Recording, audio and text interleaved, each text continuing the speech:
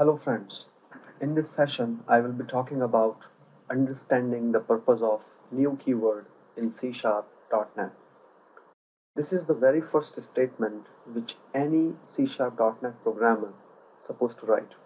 You have a class, you are creating an object with a new keyword and you are instantiating the class.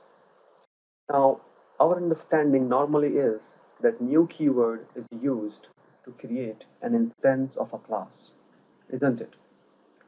That is a very layman understanding of purpose of new keyword. New keyword is actually performing a lot of tasks in the background to help you create an instance or help you have an object of a defined class. Now let's understand what those purposes are. Object can be instantiated or allocated on managed heap. What it does, it verifies the size object requires to be allocated on managed heap. That is number one. Number two, if sufficient space is available, then only your object will be allocated on the managed heap. So number one, it verifies the space required. Number two, if a space is available, then it will allocate the object on the managed heap. Third one and most important one, what if space is not available and I need to create my object? Then new keyword has all the capabilities to go in the background and trigger the garbage collection process.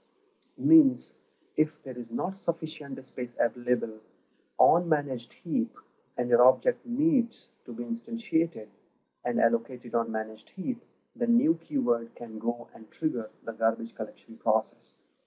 Now you must be thinking, what if there is no object which can be cleaned up from managed heap? Means we are at step 3, there is no object which can be removed.